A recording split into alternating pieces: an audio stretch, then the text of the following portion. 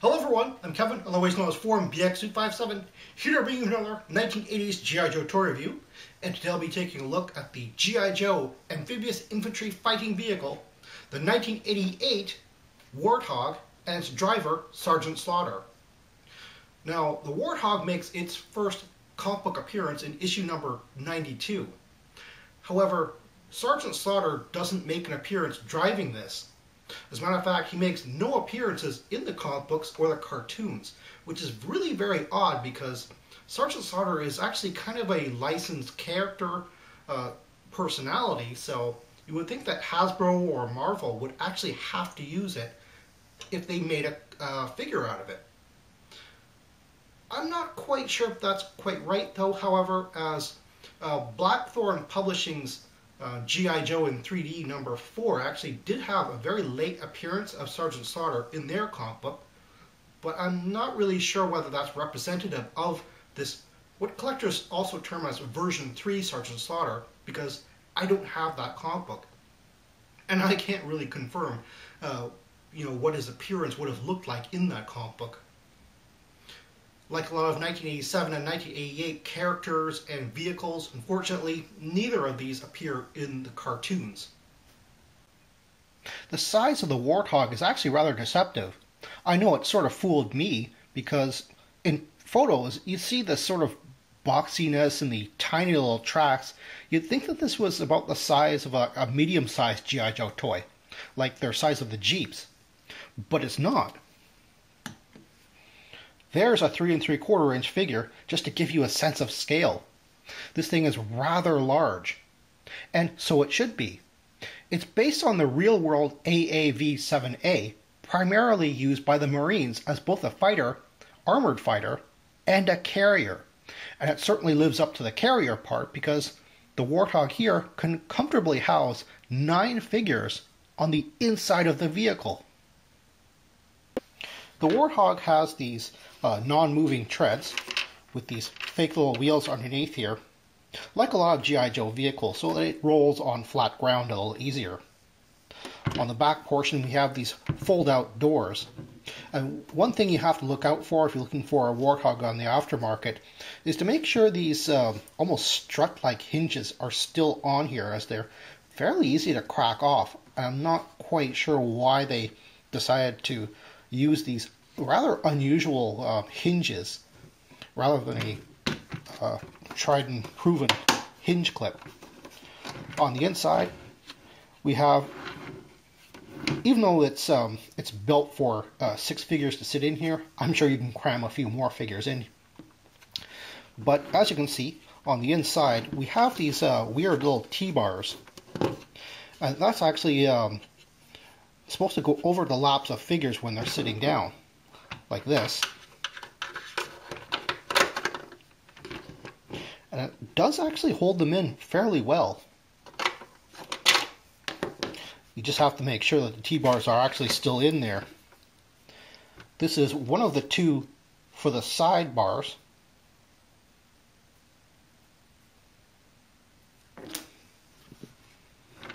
Of course, we have the same thing on the other side, along with the same type of door.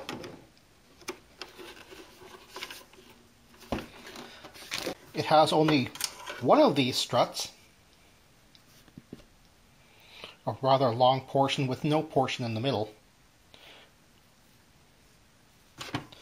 And unlike the T-bars on the sides, this one, in addition to being held in by the struts, we have 2 little foot pegs, and I'm pretty sure those are for the rear passengers. One of the most commonly lost portions of the Warthog is its antenna.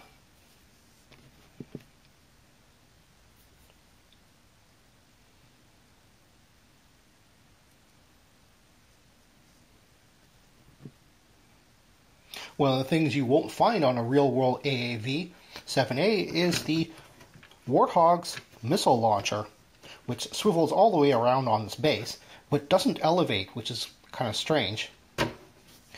Taking a look at the rather distinctive missile with its big flow ring here. One interesting thing is the missile is a two-stage rocket. The front part is what detaches, and the main rocket is right here. Usually you'll find a two-stage rocket with the rear portion detaching. If you're looking for a Warthog on the aftermarket, make sure it still has both of its smoke grenade launchers with the attached hook here. One of the points of this hook is actually for a helicopter to use its rescue hook and winch to lift this thing up, or lift the whole vehicle up, I should say. But what happens is that this thing pops up by going up straight, so it's actually fairly easy to lose. And of course, we have one on the other side as well.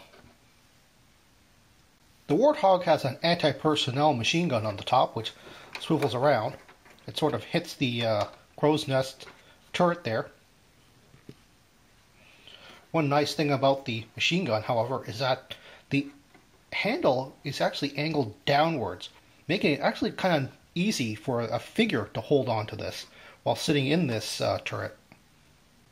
Of the three crow's nest turrets on here, the two rear ones open up with these rather convenient levers on the back of the lids. The one on the right here, which controls the machine gun, has a normal facing seat. However, oddly enough, the one on the left is facing this way.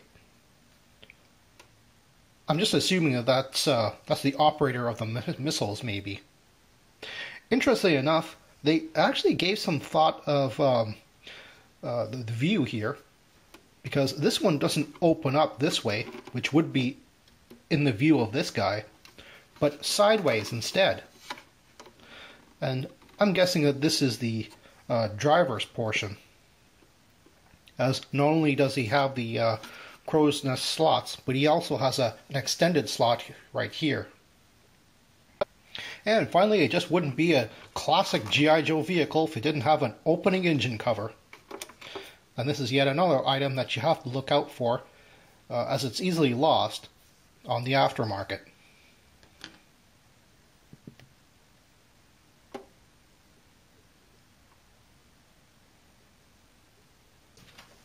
Amphibious infantry fighting vehicle. Wait, amphibious? Wait a minute.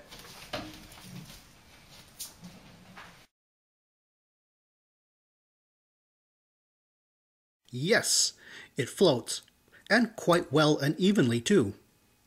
Although I shouldn't be surprised, as construction-wise it is made out of a hull and body pieces. So, good job, Hasbro.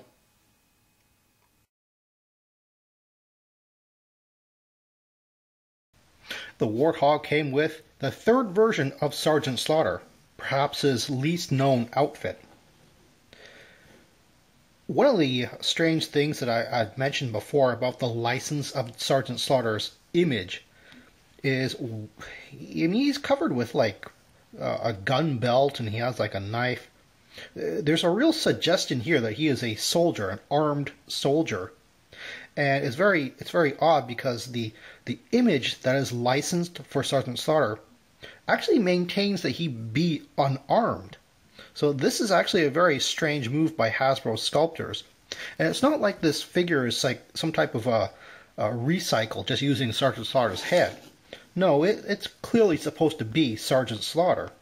Just a more, I guess, a soldier version of him. And also very interesting is that this version of Sgt. Slaughter comes with a removable campaign hat. Well, I'm lucidly calling it a campaign hat because it has these ribs, almost like a safari hat, rather than the folds that the campaign hat normally has. And again, I mentioned that it's odd that he comes with a removable hat, because one of the parts of his sort of set in stone image of Sgt. Slaughter is that he always has his hat, or if he doesn't have his hat, he quickly gets it. As especially true in the cartoon, where that is certainly one of the licensing agreements that Sunbow had to do. That every time he loses his hat, he has to get it back right away and put it back onto his head. It's almost like it's part of him.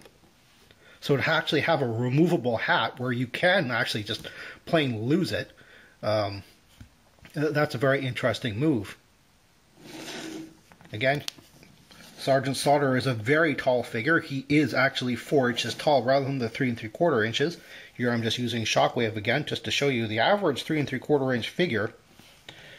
And, yep, he towers over him. Again, saying that this is just not a recycled figure, and he was indeed sculpted to be like this.